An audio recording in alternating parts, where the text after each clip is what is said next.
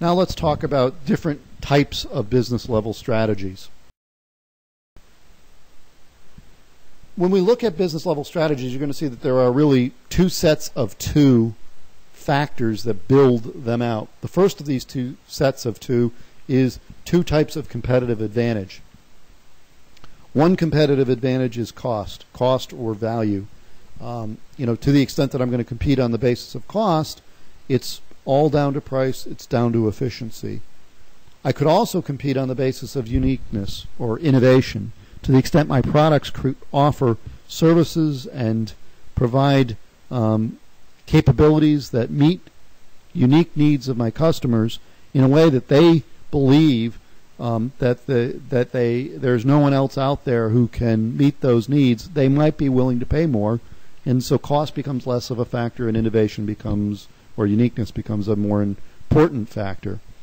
Competitive advantages and the two elements of competitive advantage are also combined with two types of competitive scope. One is broad target. That is, we go back to the issue of market segmentation.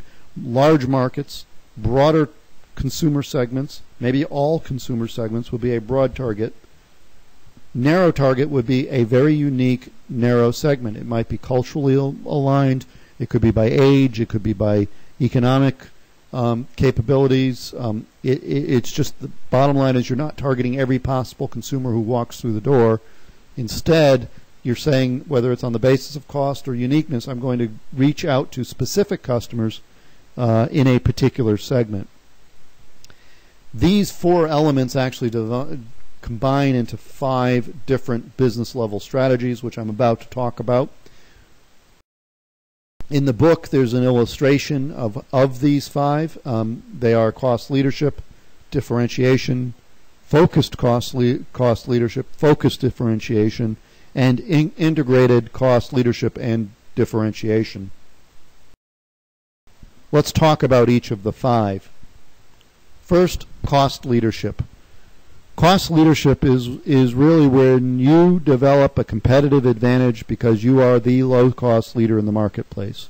You're able to operate with margins that are greater than all of your competitors.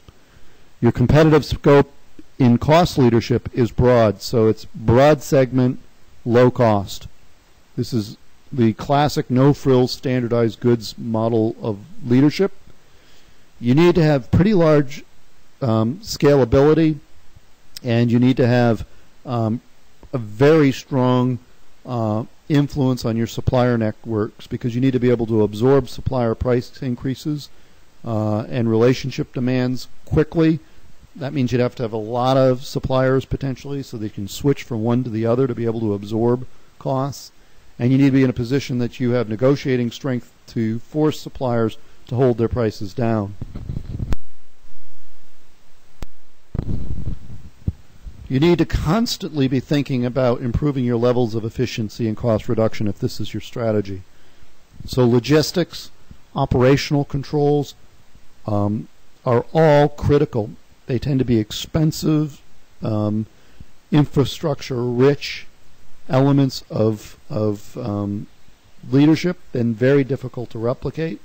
So they become barriers to entry by competitors. Examples of cost leadership are Big Lots and Walmart, I think we both know. We know both firms pretty well, but they are both differentiate themselves from other retailers on the basis of cost, and it's because they have the logistical capabilities and supplier relationships to provide products at a reduced price level.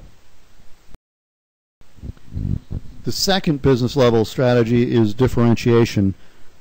This is where you fundamentally are creating a competitive advantage to your customer because of the uniqueness and innovation of your product. Broad differentiation is targeted at the customer at a broad range of customers. So in this instance, this is not differentiation to meet a particular need, a particular segment need. It's differentiation to meet a broad customer need. It's providing an innovative product in the marketplace that a broad range of customers sees as valuable.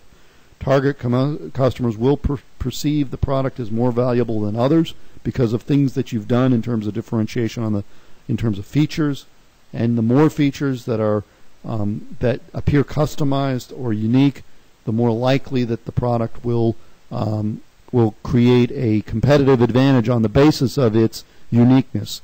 Example, and we spent last week talking a bit about Apple. The iPod and the iPad are examples of products that have a high degree of differentiation, at least in the near term. The interesting question will be over the long term whether, for example, the iPad, as other tablet computing devices come into the marketplace, whether it can continue to differentiate itself from the range of other options that might be available. But fundamentally today, at least, the iPad has demonstrated in the last year a strong competitive advantage on the basis of its features, which include both the portability of this device that is much more portable than a laptop, but is still more usable than a phone, smaller pocket-sized tool. One that has access to a range of applications. The iPod Store and iTunes offer a range of applications, probably the broadest range of applications potentially available for this kind of tool. So it continues to be a very competitive product on the basis of differentiation. The next couple are really sort of variations on a theme. So focused cost leadership, unlike the broad cost leadership, is where you've decided you're going to keep costs down, but you're going to focus on a very narrow or narrower industry segment. So Walmart is everywhere in the world, practically. But in this instance, you would be doing something very different from Walmart, because you'd meet the cost needs of a particular industry segment or niche to the exclusion of others. So you might be focusing on a buyer group or product line segments or geographic segments where cost might be a driver. So it is very similar to the cost strategy in that it relies on the competitive advantage, but it is focused in that it appeals to a particular segment. The fourth of these is focused differentiation. Again, like focused cost leadership, it is really taking the cost leadership model, the differentiation model, and then defining it for a narrow industry segment. So again, if a particular age group wants a particular group of services, narrow differentiation would be we provide those features, those services that appeal to that segment, to the exclusion potentially of another age group or another segment. Integrated cost leadership and differentiation is sort of as the box in the chart in the book shows, is the center of all of these, trying to find the perfect balance. You efficiently produce products with differentiated attributes. So efficiency is the source of your low cost, but differentiation is the source of unique value. You need to adapt to new technology and rapid change in the external environment to be able to sort of get the balance right. And you concentrate on two sources of competitive advantage. That is both cost and differentiation. That means you need to be competent in not only your primary activities, that is the product you design, so that's where you may get your best advantages in terms of differentiation, but also your support activities like human resources, logistics, technology support, so that you can keep your costs as thin as possible while you're developing products that are more competitive from a differentiation perspective. This is really the heart of where we will be talking.